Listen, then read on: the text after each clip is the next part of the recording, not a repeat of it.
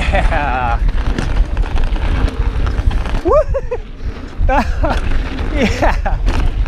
My friends, I have made my way to Oregon. Not Oregon. You could just say like organ, like an internal organ, and you're close enough. State number 49 on the 50 state shred. Holy moly, look at this map. It is completely filled in for the lower 48. Only one more state to go. Who knows if I'll actually make it there. But Hawaii is waiting. Hawaii's waiting, but for now, we're in Oregon. They call it the Beaver State. No, I was not a finisher of the Southern Cross mountain bike race. Sarah was, though. I was. I forgot to bring a beanie, and it's so cold, and my hair is way too wild to be revealed on video right now. Good old Oregon, where there's a law that you can't pump your own gas. Nothing riles me up more in this world than not being able to pump my own gas, to having to pull up and wait for some schmo to come up and take forever when there's 7 different people at the gas station. Ugh. If it was so great, you wouldn't need to make a law about it. So to make sure I don't have to buy gas in Oregon and I can boycott this stupid system, we're in Southern Oregon. I'm gonna go ride the Mountain of the Rogue. It's in the Ashland, Medford area. There's a lot of trails in this area. If you look at Trail Forks, it's a bountiful harvest, and this is my first time riding in this area. We have arrived at the mountain, and we've got Francois to show us around. He emailed me a few months ago talking about the different options in Southern Oregon, and this just looked cool on the map. We've also got Nick with us here today. He was one of the original BLM guys that came out and made this thing possible, so we're gonna hear about the story of the mountain throughout the ride. So I'll try to keep my face warm here by talking. It's a little chilly out right now. This is all BLM land. And the gist of the story, I'm sure I'm gonna mess it up, but on the other side of this mountain, there were a couple bootleg free ride trails. And the BLM wanted to close them down, make it more safe. So kind of the deal they made was that there was this slice of land that had nothing on it. Let's build some mountain bike trails there. So the Rogue River area trail stewards, the Rogue Rats, were the guys who put together the plan for where they wanted the trails to go and kind of what this place would be. And as they were doing that whole thing, a fire tore through here like 10 years ago, right as they were starting to kind of get the idea of this mountain being a whole mountain bike trail system. And these are multi-use trails. You might see hikers out here every once in a while. Okay, we're warming up. I see the top of the mountain there. There's sun up there. We gotta get it. Francois was just telling me that this is a nice, easy climbing trail. And then there are nice, easy little, offshoots with green trails, blue trails. Kind of the further up you climb, the harder it gets. So you can actually bring the family out, get them started. Francois has 6 kids, so that's a heck of a adventure getting all the kids out.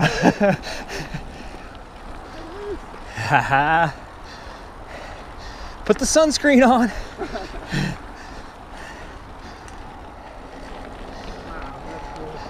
Oh yeah. So Nick works for the BLM, and back in the day when the project was just starting to get off the ground, he was sitting in his cubicle and the next guy over was talking about some mountain bike project they were working on. So he's like, hey, get me on this. Let's do this.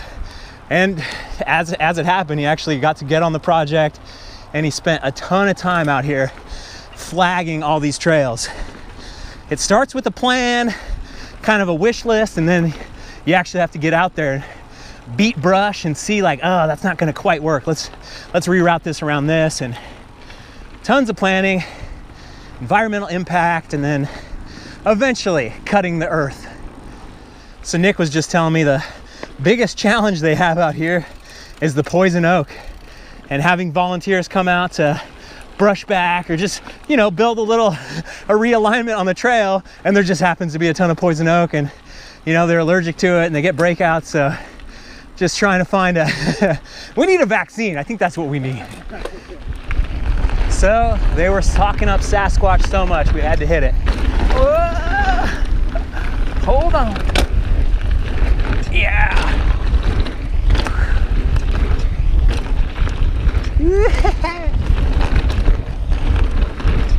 Wow. Whoa. Oh, the cool breeze feels good now. Gonna be frozen at the bottom. Wow.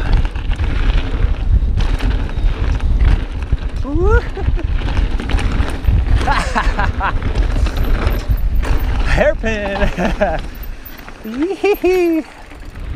Supposedly this looks like a Sasquatch on the map as well. I gotta double check that. Wow.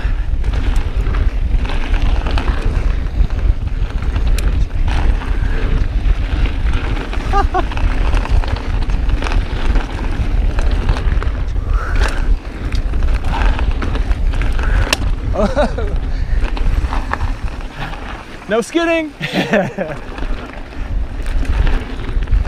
Yeah. Woo. Yeah.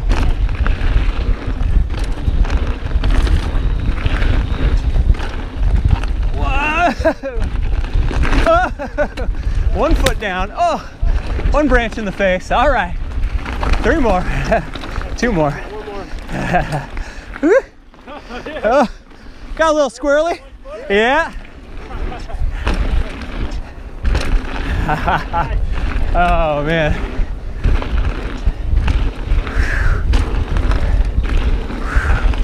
Wow. This is so slow.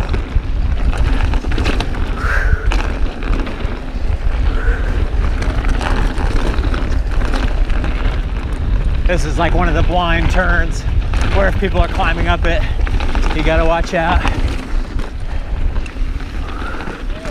Oh, wow. So good. Endless. Unbelievable. Yeah. Yeah, dude. Oh, isn't gravity such an amazing thing? Oh, shout out to gravity for making this ride possible.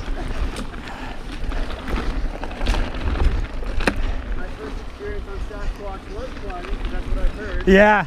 And I was like, that wasn't that fun. Yeah.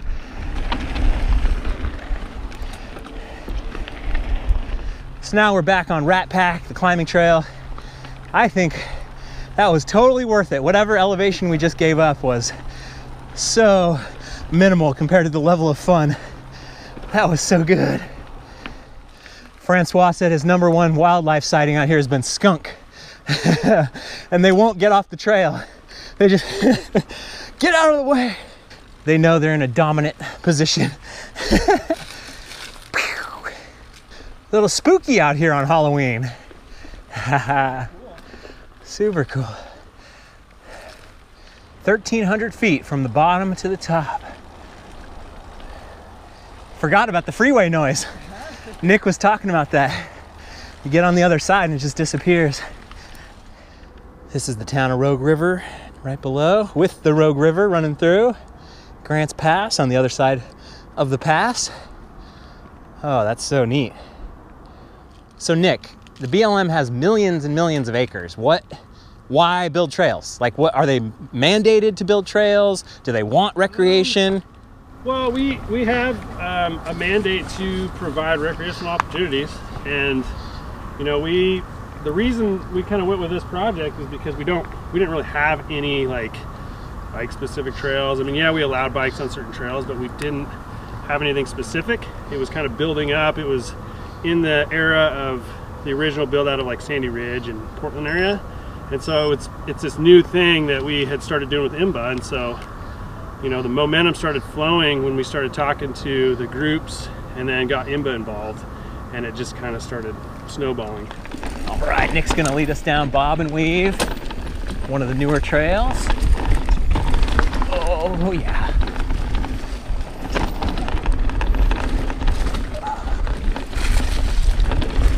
Whoa, it's tight.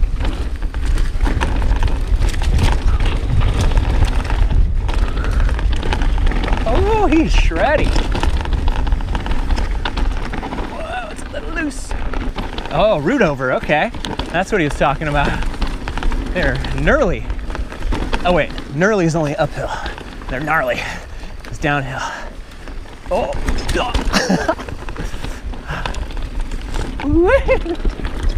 Wow. This is like on your toes. Oh. You can see where 100 people have gone off the trail there. Oh man, this is the black trail. What's the double black gonna look like? Well, underneath, we're bobbing, we're weaving. Nice.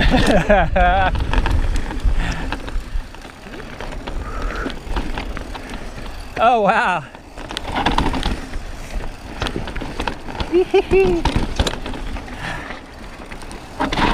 Oh. Over the top. Couldn't quite get the bike down. All right, reset.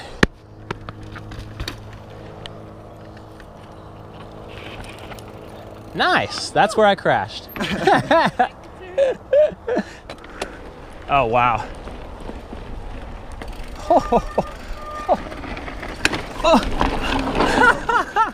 It's scary. Oh.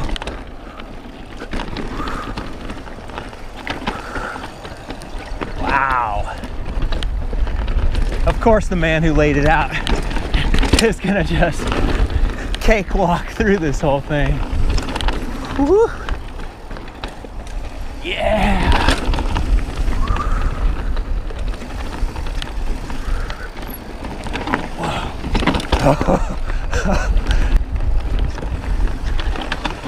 Ooh, trick or treat. All right. It's scary.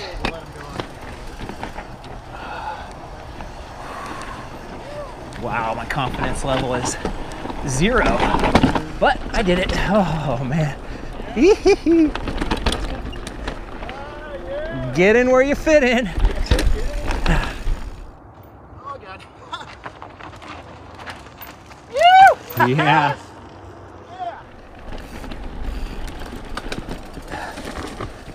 Mother of God. No way. Not a chance. It took me 3 times to hit this, so I could hit this one. So hard for me to just let off the brakes and let it go. Nice.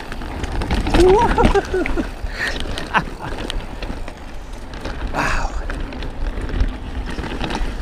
Damn. I'm like just so not confident on those tough switchbacks now since I fell the first time, but totally had it. There we go. Oh man.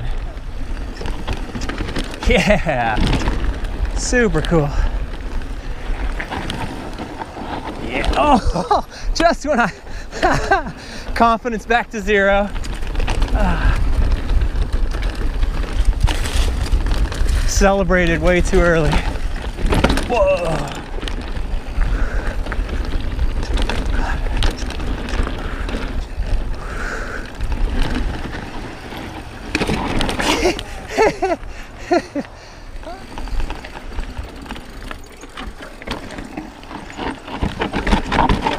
Nice ride. Whoop, whoop, whoop. Cool. Oh, Nick said this was his vision when he was laying out this trail, to have a trail that was quite difficult, that you couldn't sleep on, that you were fully engaged, and oh, you did it, man. You did it.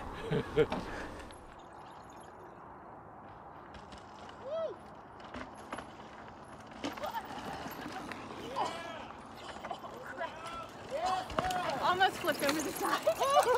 That was an adventure. Holy moly. Really well done, really well built. But now we're gonna be on the dark blue freewheel, kind of a bike parky, jumpy trail. And I am the worst at jumps, so I will bring up the rear. Ooh, yeah.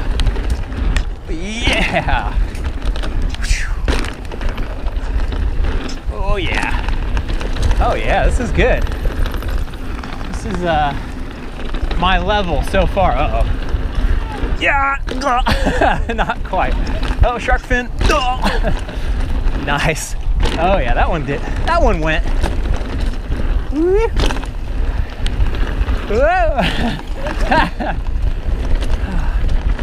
Well, it's fall here, but it may be winter where you're living, so if you ever want to check out longer videos while you stay bike fit on the trainer, check out my Patreon page. I have thousands of hours of my old videos, my new videos, extended cuts, early stuff. That's how I keep my channel going, is people like you supporting the channel for $3 a month. Woo! Ad free. Oh yeah, oh yeah. Wow, there we go, yeah. Whoa. Yeah, that was a cool one.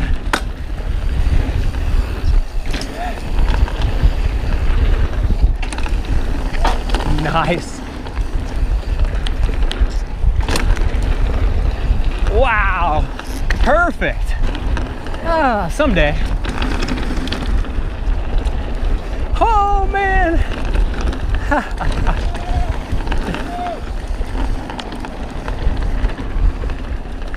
That's amazing, the level of stuff they've built here. Bravo. I think it's pretty easy to be like, oh no, we don't want to build anything that somebody could get hurt on.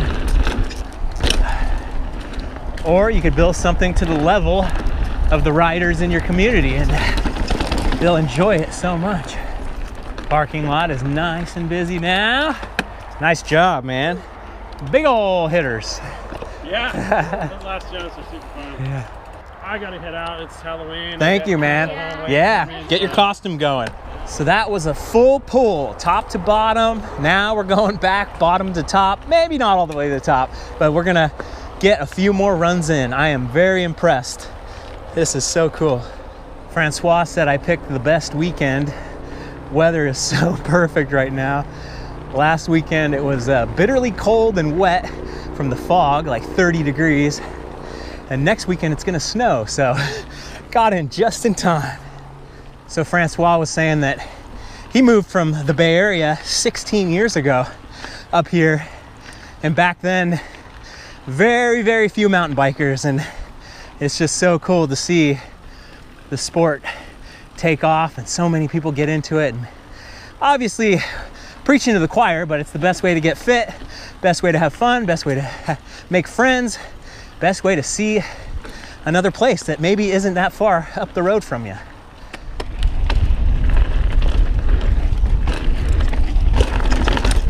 Yeah. Woo!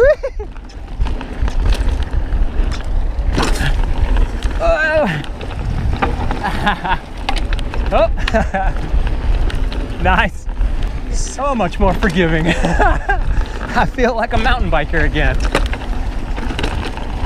Whoa.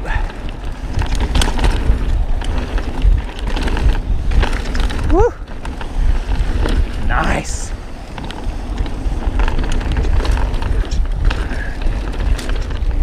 Nick was telling us that the problem is not the funding. They can find funding, but the trails, the plan has to be in place. It has to be what they call shovel ready. All the environmental assessments, all the easements, all the red tape has to be all cut through. But if you can cut through all the red tape and get all that plan going, there's grant money, there's other money. Stuff just comes together if you can get it shovel ready. So you really gotta be political. You gotta have people ready on your mountain bike club that can deal with red tape.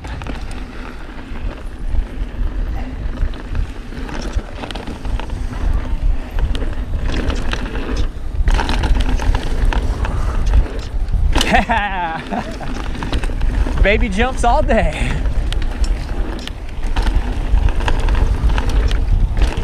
Oh, what What a great place to learn on. Have all these trails.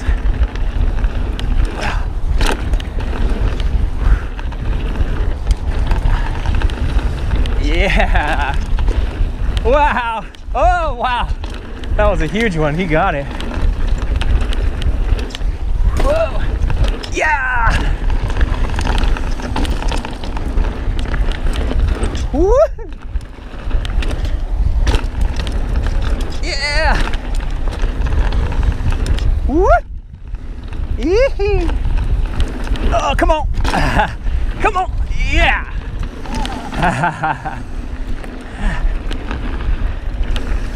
Yeah, sweet.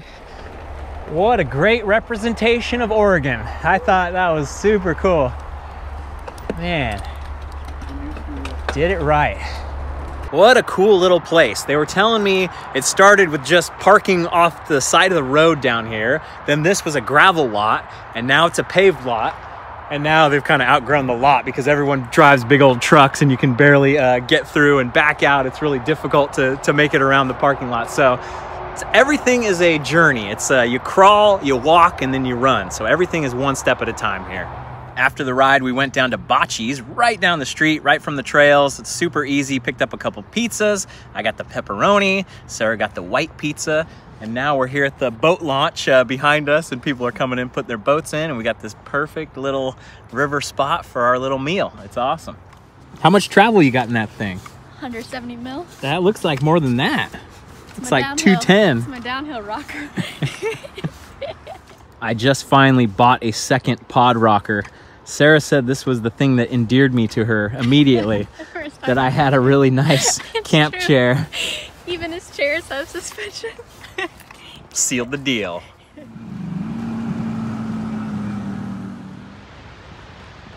We were driving down the highway here and saw a sign that said Chasm of the Rogue. Earlier we were at the Mountain of the Rogue, now we're at the Chasm of the Rogue. This is amazing. This is like such a perfect natural beauty, super easy on and off the little highway here. And they got bathrooms and stuff, so it's just a nice little perfect detour. Way better than Mount Rushmore, I'll tell you that much. Whoops, it's called the Rogue Gorge actually, as the sign said when we walked in.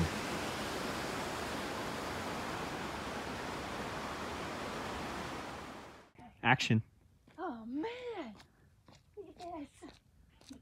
Don't pick your nose, please. We took a little detour on the way back home, just a couple hours out of the way to Crater Lake. This is really, really beautiful. I've never been here before. So many cool stats. It used to be a volcano called Mount Manzana. What? Manzana. No, I don't think it was Manzana. Mazama. Mazama. M-A-Z-A-M-A. We got it. Mount Mazama. It was 12,000 feet tall. It erupted 7,700 years ago. The biggest eruption in America in the past 500,000 years. It created this giant caldera, which now has the deepest lake in America, 1,900 feet deep. This whole thing's 6 miles across. These signs are really good. I learned all this on the signs just 5 seconds ago. Mazama. Quite a fun, full day here in Oregon. All these places I've never seen before, even though it's not that far from where I live in the Bay Area. Man, do me a favor. Go out, ride something new, and maybe I'll see you on the trail.